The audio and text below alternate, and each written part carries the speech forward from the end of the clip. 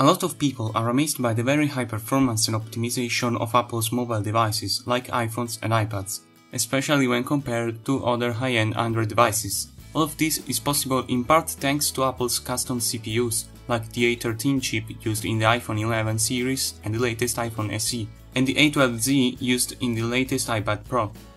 These chips are called SoCs, System on a Chip, which means that they contain in one single chip several important components of a device. In the case of a phone, there are components such as an ARM-based CPU, a GPU, a modem for wireless connectivity, a bunch of image and video processing units, some units for various sensors like gyroscopes and accelerometers, and in most phones today also an AI unit for machine learning tasks. All of this makes the hardware of a phone very complete, unless you miss some other stuff like the display, because that wouldn't really make the device a phone anymore. Anyway, Apple has liked using their own chips in their mobile devices since the first iPhone and the first iPod Touch models, even though they aren't part of the A series, which was launched with the A4 chip in the iPhone 4 and first generation iPad.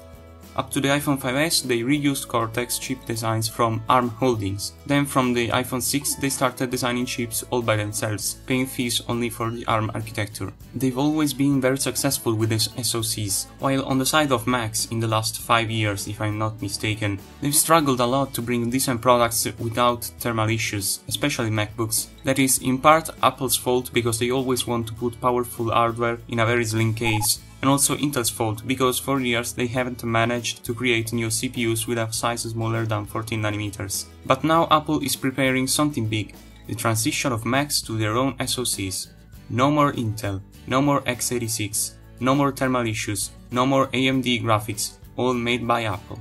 Today is going to be a truly historic day for the Mac. Today we're going to tell you about some really big changes, how we're going to take the Mac to a whole new level. The Mac has had 3 major transitions in its history: the move to PowerPC, the transition to macOS 10, and the move to Intel. And now it's time for a huge leap forward for the Mac, because today is the day we're announcing that the Mac is transitioning to our own Apple Silicon. When they first announced the transition at WWDC 2020, I was quite surprised because, even though I read online about the rumors, I still thought that ARM CPUs couldn't perform like high-end desktop ones. But Apple seems very confident.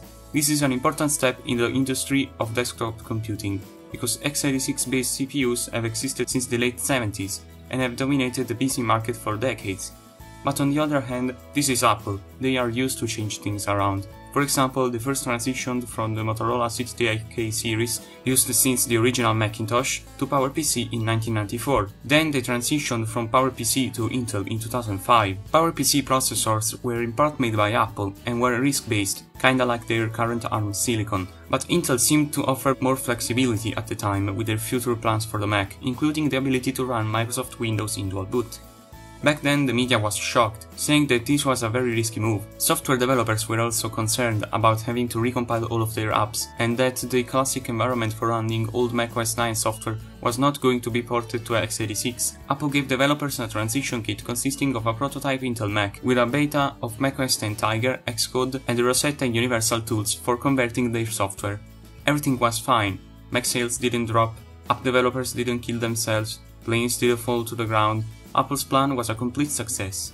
That means that the current transition from Intel to ARM will also go smoothly with the current developer kit, which consists of a Mac Mini with an A12Z processor. We installed a beta of macOS Big Sur, Xcode, and the Rosetta 2 and Universal 2 tools. What does all of this mean? Are future Macs going to be cheaper? Yeah, maybe. Are touchscreen Macs going to be a thing? Possibly. This is probably one of the reasons why they made a god-awful UI in Big Sur. But there's something about Apple Silicon that perplexes me. Are they going to lock down Mac users even more with all proprietary hardware?